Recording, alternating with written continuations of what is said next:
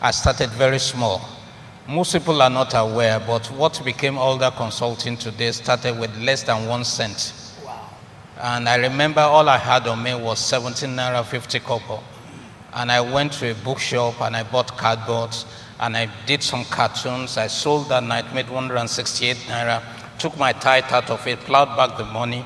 But before the end of that year, people were ordering artworks from me for about 40,000 naira. 40,000 naira was the cost of a Mercedes. I'm talking 1980s. Wow. Okay? And my first major break was consulting for a cellular phone company that has 0 sales. And I produced a 3-page document for them. And they went from 0 to 100 million naira within 6 months. And they offered me 1 million naira retainership. Again, remember, a Mercedes then was about 40,000 naira. Wow. And so here was a very young man who was wearing jeans and just had a laptop and would go to a corporation and just daze people, and, get results, Now, how did I get to that is the question, and that is a challenge that parents have. Now, when I was a young boy, I used to do a lot of cartooning. I used to do a lot of drawing. Now, if you sat down with me at that point in time, you will say this boy is going to end up an artist. And that's the mistake we make. We make a mechanical progression of the giftings of God instead of a conceptual progression of the giftings of God. What is a conceptual progression? What was being displayed at that point in time was creativity. The application was drawing. So I could design furniture, I could cartoon, and so what I do now is that companies come to us and we conceptualize ideas for them, create products for them, show them how to increase their market share. It's still creativity. So parents, if you see your child drawing, that is not where he is going. That is the application in which he could handle at that point in time. Allow him to be. That guy is the same thing Joseph had. He could create nations. He could conceptualize economies.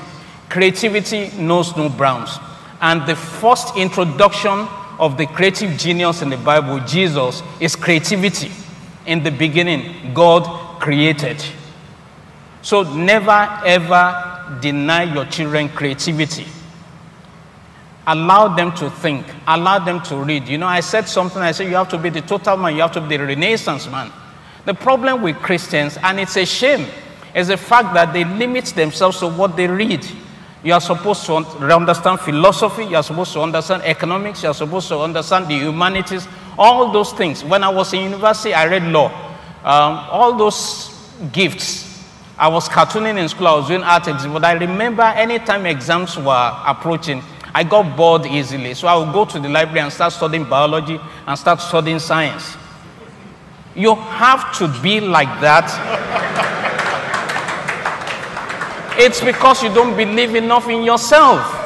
Yes. To understand Genesis chapter 1, in the last 5 years, I've studied cosmology, I studied quantum physics for 2 years, just trying to understand Genesis chapter 1.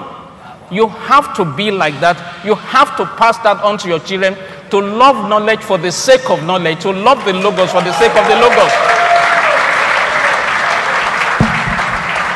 One more point.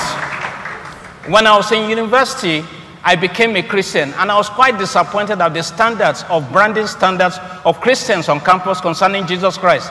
So I would take my money over the vacation, do beautiful banners for Jesus that look like the standard of Coca-Cola, put them all over the campus. Little did I ever know that when I was branding Jesus, I would become a brand consultant. I'm not saying it is a causative factor, but there's some associative factor with that. In other words, what you do, what you are going to become, you're already doing. It's just that you don't know how to configure it.